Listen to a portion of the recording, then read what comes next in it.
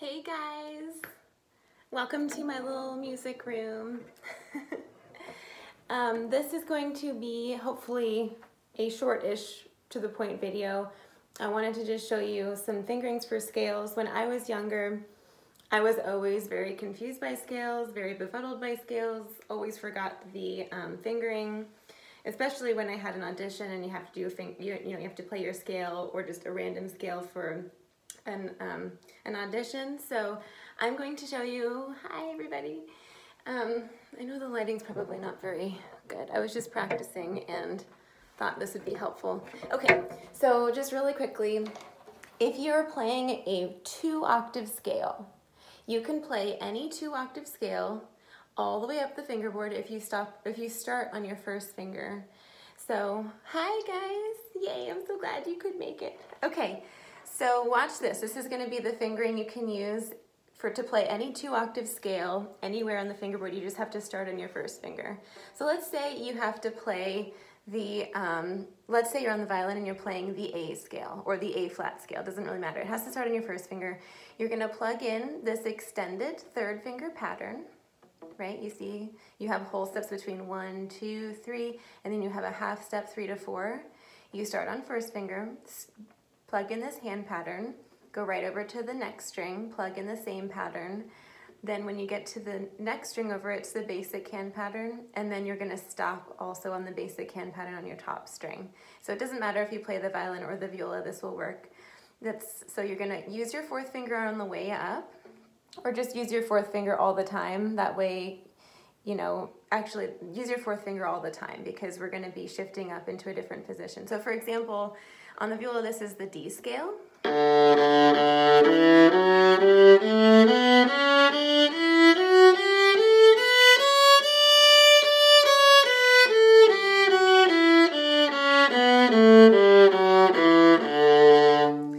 I can do that same pattern somewhere on the fingerboard. Let's try in 3rd position.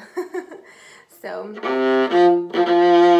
in 3rd position, your open string and your first finger sounds like Here Comes the Bride. So the same pattern, I'm going to just plug in this extended 3rd finger pattern. Hi! And then the basic hand pattern on the top 2 strings. You end on your 3rd finger because that's the same note as you're starting. So this is a F, this is going to be an F. I'm going to stop there. So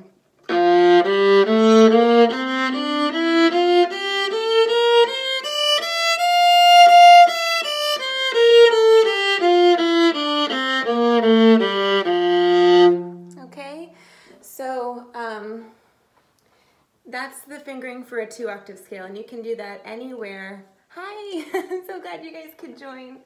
You can do that anywhere on the fingerboard, so we could do the same thing here. I am not going to demonstrate that, though. Okay, so now let's talk about 3-octave scales. By the way, this is just for major scales. If you are going to do a 3-octave scale, if you start on 2nd finger anywhere, so 2-octave scale, start on first finger anywhere.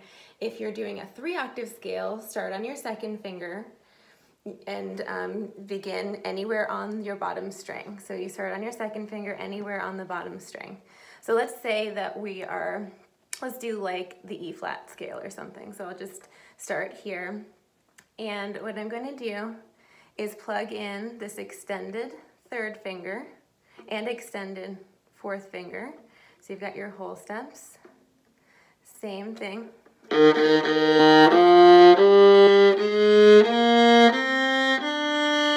it's a bunch of whole steps. Yep, even flats. Doesn't matter if it's flat. You just start on your 2nd finger.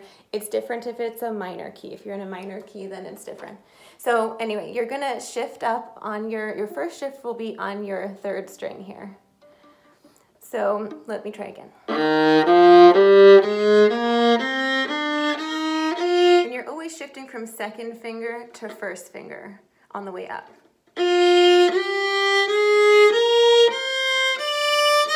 Your next shift will be on your top string. And one more. And you have a little extension at the top. So you have, what is that, 3 shifts? 2nd finger to 1st finger, that's the first one.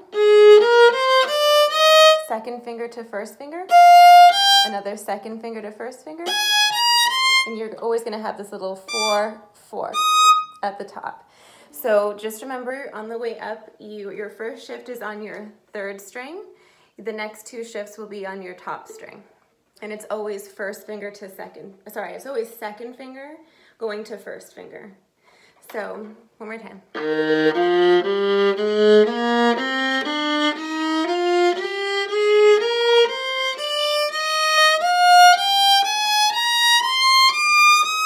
When you come back down, it's always gonna be first finger to 3rd finger. Okay, oh, thank you. I think about you guys every day. You're right here, you're right here. So on the way down, you're gonna be shifting from your first finger to 3rd finger. And you have that 4, 4, so you gotta do 4, 4 on the way down every time. First finger to 3rd finger. And you see how I find the 3rd finger? You have to know where your first finger is and the notes in between to find that. You can't just find like this by using your ear. Get it every time by always knowing where you're going back down to with your first finger and then walking up the other fingers. So,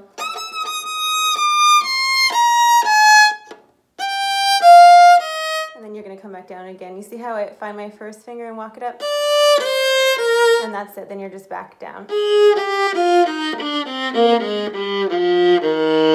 So the whole thing.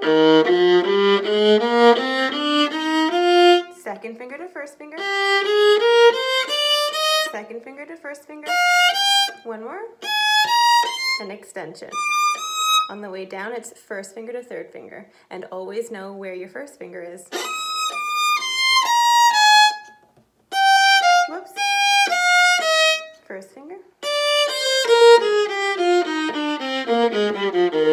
Sorry if that sounded terrible. I'm like slouching over here to play so that you can see what I'm doing. But yeah, so you can do that same pattern anywhere on the fingerboard. So we could do it here. This is not gonna sound good, but let's take it here. This is starting on 2nd finger again. I'm gonna do the same pattern.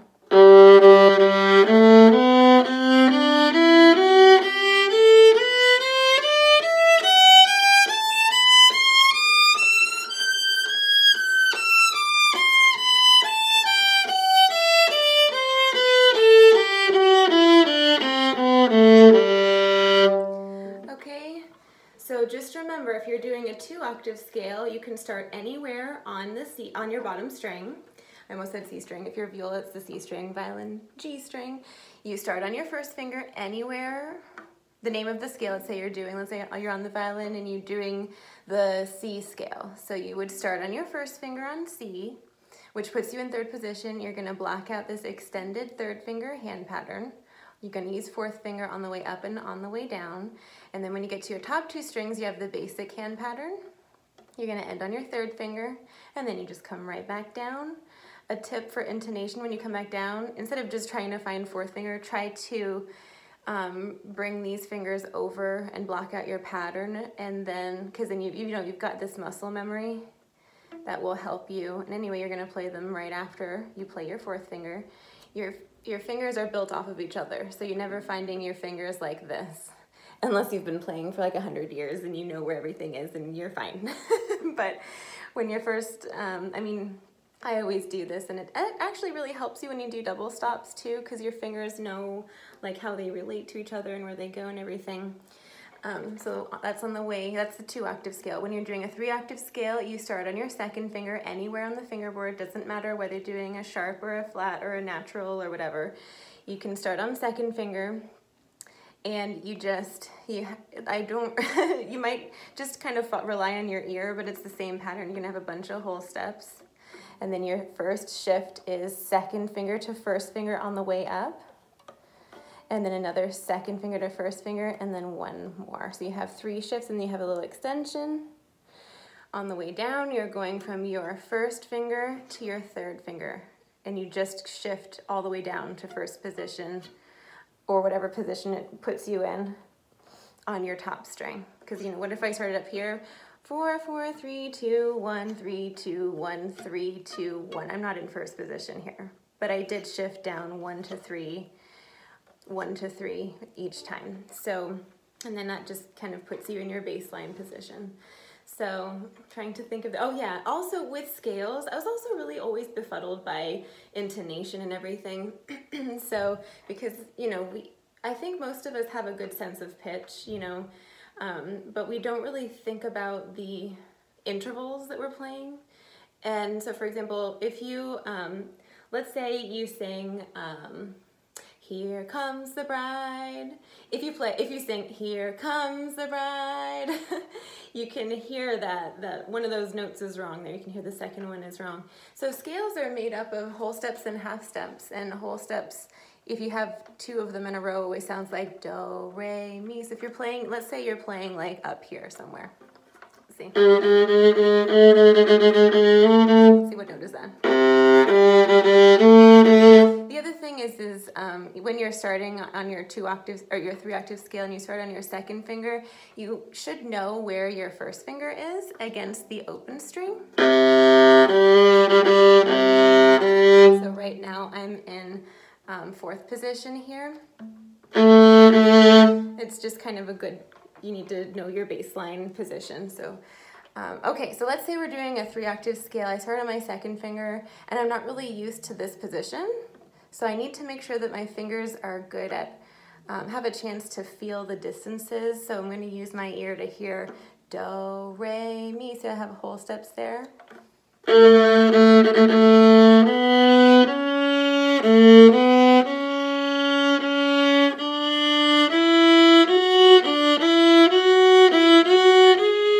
then we have the half step, which is over a string crossing.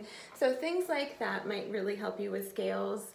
Always have your tuner nearby so you can kind of keep track of what you're doing. So yeah, this was just a quick little information for you. This is really helpful if you need to just like play a scale randomly for a audition or whatever for schools. Yeah, so just kind of having, our brain really likes patterns. So, okay, I have to go back to practicing. I have all this beautiful stuff to learn for the Isle of Man. I'm very nervous to play on this masterclass. It's been a long time since I've performed, you know, publicly. So I like need to work on this. So I'm gonna go back to that. I hope you guys have a great day and I'll see you later. Bye. Oh my goodness. My floor is really squeaky too, sorry.